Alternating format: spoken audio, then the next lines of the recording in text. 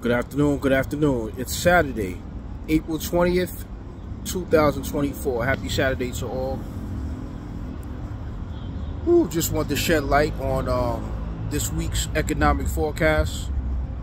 For those that are in the know and are paying attention, gold is sitting just below 2,400. Silver just below $30 an ounce, I believe. I'll leave my link down below for anybody that's interested in wondering where I acquire my precious metals. It's basically all about storing and acquiring assets for the long haul. That's what it's basically about. Now the reality is that reality is going to come. Whether you prepare or not, reality is going to come. Just like tomorrow is Sunday, whether you accept that or not. So reality is definitely going to come.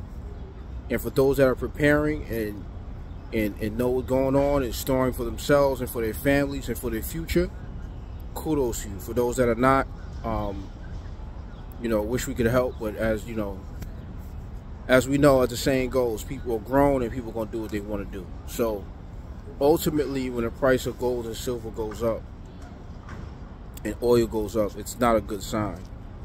I pray for this country. I wish this country is the best. But unfortunately, things have to happen, and it's only going to get worse. That's just the reality of the situation. So if anybody's interested in learning how to acquire precious metals, my link is below. I'll share some news on tomorrow as far as who's got laid off, what companies are laying off people. I know Tesla, owned and run by Elon Musk, they're laying off people. So it's really all about just planning and preparing, because the reality is that these things are going to happen whether you like it or not. And like I said before, once gold and silver goes up, when gold and silver goes up, because it's not a matter if, it's when, that's not a good sign for the economy, because most people are storing these things out of fear, security, and safety. So I'll bring some more economic news either tomorrow or Monday, and I'll see you guys later. Take care.